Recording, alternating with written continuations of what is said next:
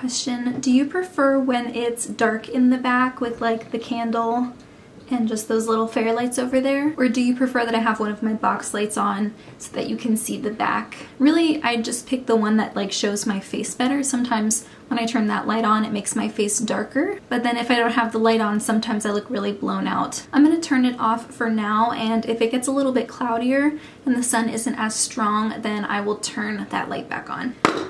Okay. Hi there, thank you so much for joining me today. My name is Natasha, welcome to my channel. Today's video is a lip collection video, and I really haven't shown my lip products in this kind of detail since my lip declutter video, which was, I think, I did a massive one in like 2017 or early 2018, and then I did a smaller one at the end of 2018. So I'm going to go by category, and I'm going to show you some swatches on my hand and give you an idea of what are my favorite types of formulas and my favorite types of colors to wear. So I'm going to start with bullet lipsticks. I have 6 of them. I'm going to try to go by color. I have 3 Charlotte Tilbury lipsticks, and the first one, Bitch Perfect, this one's like a peachy pink. This is from their KISSING formula. I have another one from that formula in the shade Live It Up, which is one of the newer ones that I got. These are not pretty swatches. I think this one is inspired by Liv Taylor, if I'm not mistaken, and this one is slightly deeper and much more pink. And the third one I have is the one that I've used the most. If you can see, I only have like a little nub left, and this is the first one I ever bought in Pillow Talk, and this is from their Matte Revolution formula, which at first I preferred Bitch Perfect. I thought it was a little bit more moisturizing, but now that I've worn them a lot more, I actually find that the Matte Revolution formula is the one that I prefer. I think it's not as drying, if you can believe it. I do have the matching Pillow Talk lip liner, and it's just a little nub at this point, but I can't find it right now. I think it's so small that it must have fallen in the crack somewhere, and hopefully I find it at some point. It must be like in some random coat pocket or something. And when we talk about lip pencils later on in the video, I do have a color dupe from a different brand, so I can at least show you what it would look like. Over the past year or so, I have been gifted a couple lipsticks, and then I did buy one myself when it was on a really good sale, I think during the 21 Days of Beauty sale.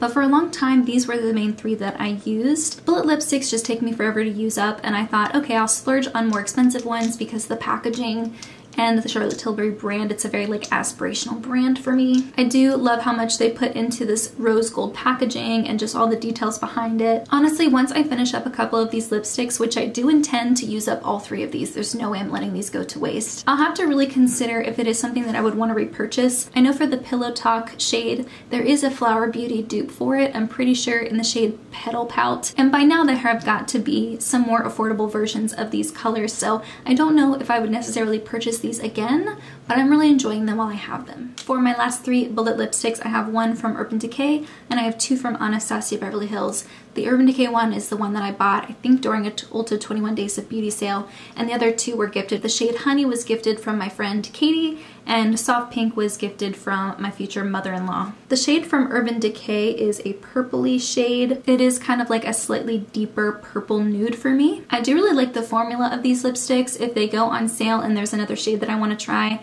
maybe either Naked or Native, I would consider purchasing them, maybe once I've worked through some of the other nude lipsticks in my collection. And then I have Honey from Anastasia Beverly Hills. This is a deeper brown, kind of peachy nude for me. And then Soft Pink is, like I said, a very bright, vibrant pink, kind of like an orchid pink. This one actually pulls even brighter on me than it does just in the bullet. That brownie shade I don't wear a ton on its own. I usually mix this with Bitch Perfect from Charlotte Tilbury because it's a little bit more peachy pink. I put that on top of this just to make it a little bit more of a wearable shade for me, but I do think it is really pretty, and you know, sometimes I do like to wear brown lipstick, so it's nice to have one in bullet lipstick form. So those are the other 3 lipsticks I have: Backtalk from Urban Decay, Honey, and Soft Pink from ABH. Next category is lip liners, and I have half nude and half colorful in my collection. The majority of these are from NYX. I really love their Slide On Glide On formula, but I do have a couple from other brands as well. Like I said, I do have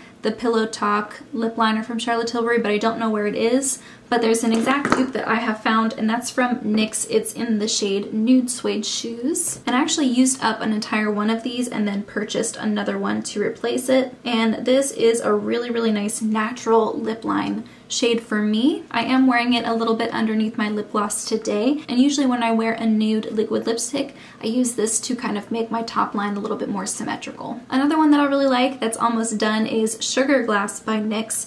This is very similar to the Nude Suede Shoes, but it's a little bit more brown, if you can see. Really like this one as well, especially if I'm going for a deeper nude or more browny nude. This is from NYX, but it's not from their Slide On Glide On formula. It's just their regular lip pencil formula, and this is in the shade Peekaboo Neutral. I remember people used to rave about this all the time back in the day. It's a little bit drier, less creamy, probably more similar to like the MAC lip pencils. I hear those have a drier formula. And this one is in Wood, if you prefer lip liners that are like that. Very, very similar to Nude Suede Shoes, maybe a little bit deeper with a little bit more pink in it. And then the most pink nude that I have is once again from the NYX Slide On Glide On formula. This is in the shade, it rubbed off on the pencil, but I'm pretty sure it's in the shade Bedrose, and this one is very similar to that NYX pencil I just swatched in Peekaboo Neutral, but it is much more pink, and because of the formula it's a little bit more creamy. And lastly, this one might not technically count as a lip pencil, maybe just like a lip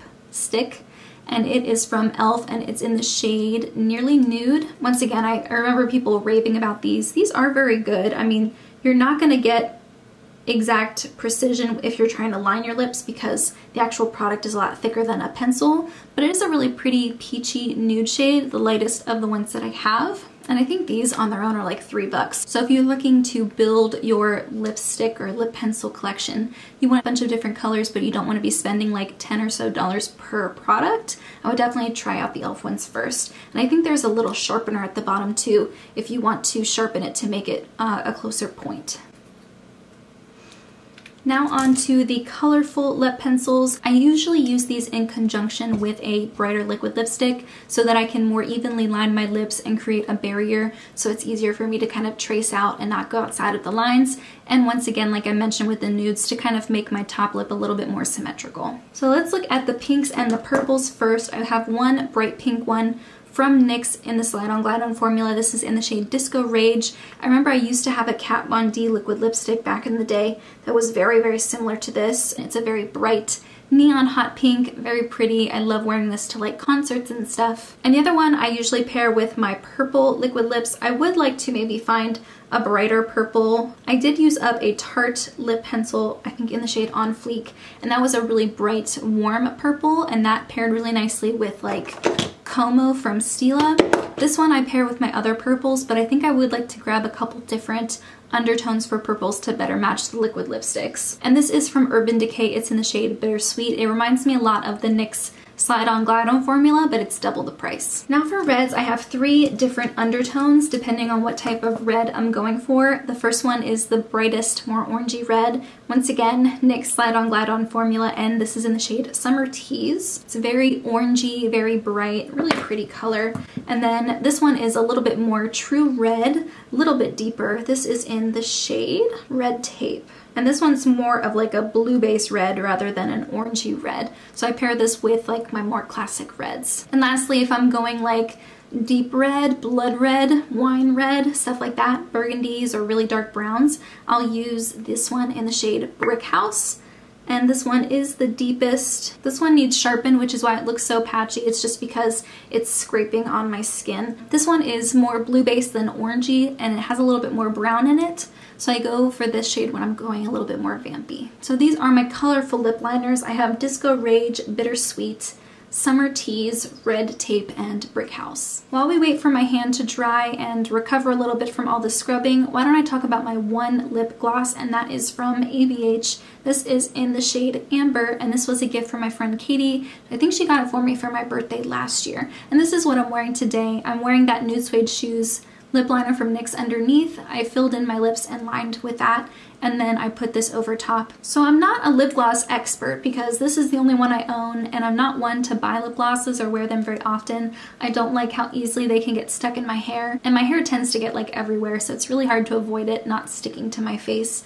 But this is an incredibly pigmented gloss, and it's also very thick. So it's something that you can put on, it's going to last, and as it kind of fades throughout the day, when I say fade, I mean it just kind of gets a little less glossy. It kind of dries down in a way to still look very opaque. So it's kind of like if you want your lip gloss to be more like a liquefied lipstick, then the ABH lip glosses are what you should look at. It doesn't have any metallic element or any glitter or sparkle to it. It doesn't have any offensive taste or smell. I am glad that I have one in my collection, but if I have a lip product that I want to add a little bit more moisture to, I'll just wear whatever lip product I want and then put a clear balm over it, or I'll put on the Kopari Lip Glossy, which is just a clear lip balm that if you put on a ton, it'll look like a gloss. This one, I think I accidentally ran through the wash or something, because when I put it on my lips now, it kind of tastes like soap. So I don't know if that means it expired, or most likely I accidentally ran it through the washer. But this is another lip balm, lip gloss type of product that I really like.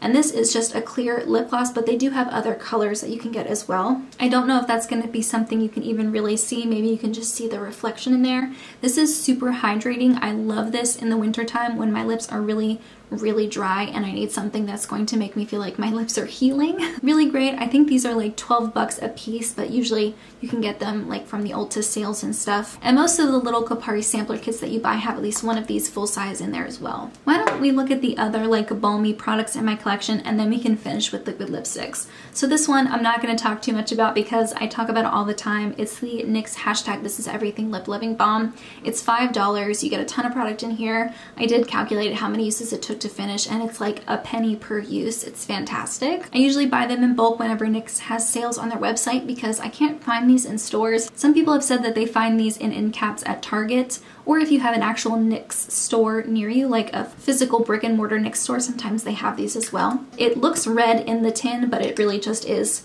clear on your lips. I'll give you a swatch, but I don't think that's gonna do anything. I don't know if you can see it.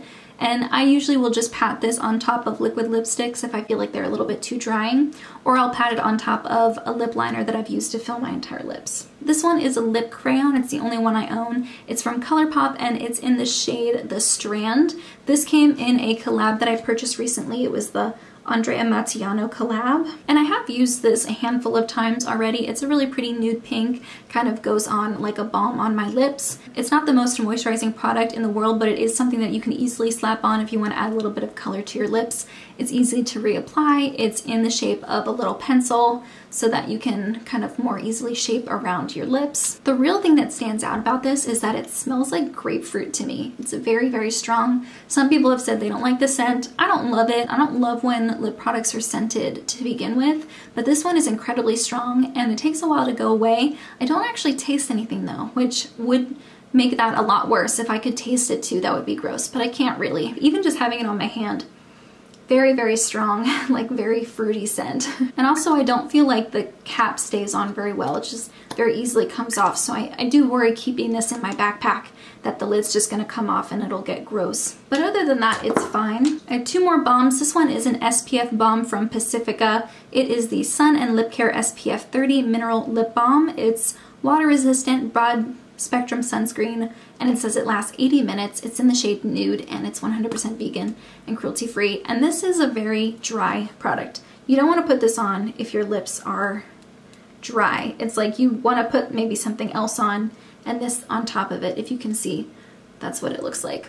Once you warm it up a little bit on your lips, it's better. And it's a mineral lip sunscreen. This is great if you are like traveling or you're gonna be in the sun a lot. It is good to have like an SPF lip product in your arsenal. This has a very like mineral sunscreen scent to it, but it doesn't have any type of taste. And they do have a peachier version of this as well. And the last one is one of my favorites. This is from Catrice. It's their Volumizing Lip Balm. I think this one is in the shade Beautiful Lips, and they have 3 different shades. They have a deeper one that I also really like, and then they have a third one that's kind of shimmery and I don't like that one. But this one I've talked about before in the past. I did a how long does it take to use up makeup series on this one to calculate how many uses it took to finish, and it leaves a very milky pink look on your lips. It's slightly minty but not painful or overbearing. It's like $4.99 for one of these, and I love just throwing it on when I want to add a little bit of like a milky pink aspect to my lips. Big fan. I need to get a couple more of these because I don't have a lot left from this one, but I do recommend it. I don't see them on the Ulta website anymore, so I'll probably have to order straight from the Catrice website. So those are my lip glosses, lip crayons, and balms. Now we're going to look at the bulk of my lip collection, which is liquid lipsticks. More than anything, I love liquid lipsticks and having lots of different colors to play with. So I'm going to break it into 3 color categories. I'm going to start with nudes because I have a lot of those. Then I will talk about pinks and purples, and then lastly I'll talk about browns, oranges, and reds. I'm going to try to go from lightest to darkest nude pink shade. I think the most pink one that I own is this one from Jordana. It is their Sweet Cream Matte Liquid Lip Color in the shade Creme Brulee. These are really nice, and if I make an order from the Jordana website, I will definitely pick up a couple more of these shades. This is a very moussey formula. It's pigmented, it's not overtly drying. It does have a sweet kind of cupcake scent to it that eventually fades away, and these are only $4.99 a piece. The next one after that would be ABH Crush. This is one of my favorite nude liquid lipsticks. I do really like this color a lot, and it's just slightly less pink than the one from Jordana, and maybe a little bit deeper when it dries down. Next we have this little trio of minis from Stila. I love buying these little minis because I know I love the formula, but I like to be able to have a little bit more variety, even though these probably look all the same. The one that's my favorite, this is probably one of my favorite liquid lipsticks ever, one of my favorite colors ever, and the Stila is my favorite liquid lipstick formula. This is the shade Perla. This is so pretty. Whenever I do a colorful eye look and I don't know what to pair with it, I choose Perla because it just always looks good. It is more cool tone. It has a very, very slight purple undertone, and it is just the perfect cool tone nude for me personally. I just love it. I've used up a mini of this before, and I purchased a new one almost immediately because I couldn't picture not having this in my collection. The next one that is very, very similar is Baci. There have been some times where I put this on accident because I thought it was Perla, and then I realized later that it was Baci. I think maybe the only difference is that it is slightly deeper, but even that, I really don't think there's a big difference between the two, which is fine by me because it's a shade I use all the time, so I don't mind having 2 minis of it. And the last one is in Serenata. I remember having one of these in the past, and it is very brown, so I actually ended up giving it to my mom because she loves brown colors, and she's Italian, so she liked that it was named an Italian word, Serenata. Serenata? So they're all Italian, like Venezia. Serenata. That's the songs that the men sing underneath the balcony of their Serenade? Yes. Oh, that's cute.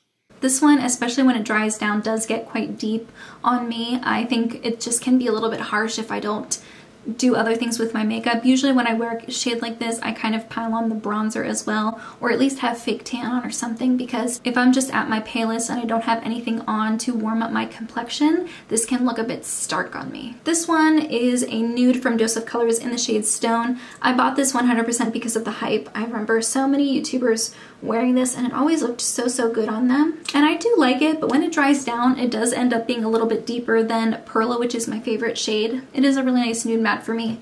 How similar do these look? They're pretty much all the same color, but I swear that when they're on my lips, they're different. And the very last one is the most like grayish one, and this is the Liquid Catsuit from Wet n Wild. It's in the shade Toffee Talk. I purchased this because I think I saw someone in the What's Up in Makeup Facebook group. They showed this as the same lip color as the Goth filter on Snapchat. Do you guys remember? I don't even know if they still have that filter. I do want to recreate it one day, which is why I purchased this. I thought if I ever want to wear like gothy makeup, I'll wear this lip color. Let me know if you'd want to see me recreate that filter. I did do a video a long time ago when I first started my channel where I recreated the comic book character filter, and I really liked how it turned out, and I do think I could recreate the goth filter if that's something you're interested in. But if you can see, that's definitely more purpley than Serenata, less brown, a little bit deeper, just definitely more gray. Not something I wear every day, but I do like having it, especially if I do want to recreate that goth filter, which I think I might just do anyway, just for fun. So these are all of my light pink and nude liquid lipsticks. Okay, now for the orangey browns and reds. I have 5, 6 liquid lipsticks that fall under that category. So the one orangey liquid lipstick that I own is from Dose of Colors, and it's in the shade Old Flame. This is a very moussey type of texture, so if you prefer liquid lipsticks that are a little less drying, I would definitely try the Dose of Colors ones. They remind me a lot of the Ofra liquid lipsticks. This one is a little bit more of a muted pumpkin shade, I would say. Really pretty. I don't wear oranges all the time because I do find that it has a tendency to make my teeth look a little bit yellow. I mean, if you're gonna wear a lipstick that you want to make your teeth look whiter, you would want something that's more blue based versus orange based. But I still love this shade. It's one of the most unique liquid lipstick shades that I own. It's really pretty. And I do have one that's a little bit deeper than that, but still kind of like an orangey red. This is in the shade Campfire. It's again from Dose of Colors. Ulta had a sale on Dose of Color liquid lipsticks, I think for half off, so I purchased 4 of them to try out. This is a little bit deeper than Old Flame, and it's a little bit more red, so I do find that this is a more wearable color for me. And the 4th Dose of Colors liquid lip that I own is in the shade Merlot, and I hesitate to even put it on my hand because this shade stains like crazy. This shade is beautiful. This is the one that makes a statement whenever I wear it. And if you can see, it's like a raspberry red. It's very red and is more blue based, and it does have a very like hot pink base to it. If you even look at the actual wand, you can see the wand part has a lot of pink on it. Super pretty, but this stains. Like, you put this on your lip and then not even a minute later, you wipe it off, you're gonna have hot pink lips underneath there. So if that's something you're looking for, this is really great for that, but it's just not something that I like to wear all the time. I have one grungy brown shade. This is from Ofra. It's in the shade Americano. It's in their old packaging, and I love this. I think this is a fantastic color. It's really great for fall. It's really great for winter. It's a dark brown, but it has a lot of warmth to it. So I find it's a lot more wearable than Serenata from Stila. They're probably the same depth, but this one, it just has a little bit more of a wearability for me, and I think it brings out my eye color. I know this is very old. I know I should get rid of it. And when I do, I'll just repurchase it because I do love having it. And the last 2 I have are reds from Stila. The first one here is in the shade Venezia, and this is the orangey red. This was one of the first liquid lipsticks I ever purchased. I started working at Ulta, I think in 2015, and the first lipstick that I bought was the shade Venezia. This is a different tube. I bought a new tube last year, but I just love that color. It's so pretty, really, really nice pop, I think, on any skin tone, and it's really, really nice for summer. And the other one is once again from Stila, but this is in the shade, I don't know if it's Fiery or Fiery, but this is the blue-based deeper equivalent to Venezia. Much more similar to Merlot, but it doesn't have as much of a hot pink undertone as Merlot does. I remember I was in a wedding in June of last year, and we all wore this shade with black dresses. It was really pretty, a very nice classic red. So these are all of the orangey red brown shades that I own. I have Old Flame, Campfire, and Merlot from Dose of Colors. This is Americano from Ofra, and these 2 are from Stila. They are in Venezia and Fiery or Fiery, I'm not sure. All right, the last and my favorite category, the pinks and purples. So I have 5 here. The first one I'm going to talk about is my most wearable purple, I guess you could say. This is Soft Lilac from ABH. This reminds me a lot of Backtalk from Urban Decay. Wow, okay, so I thought it was like Backtalk from Urban Decay, but it's actually not that similar at all. Backtalk is a little bit more cool toned and not as deep. Soft Lilac does tend to deepen on my skin tone, and so it is a little bit darker than what it looks like on my hand here. The next one is my only metallic liquid lipstick, and this is actually from Colored Rain. This is in the shade Cotton Candy, but cotton and candy are spelled with K's. And I don't think that this is a shade that they sell anymore. I think this was limited edition, or it was being discontinued when I purchased it. This is very cool toned. This is kind of like a gray purple, and then the reflect on it is kind of a gold shade. And this is not something I wear that often. I'm really glad I figured that out before I bought a bunch, because there was a time when metallic liquid lipsticks were really in. I know a bunch of brands came out with them, so I'm glad I only purchased one before I figured out that I'm not a big fan.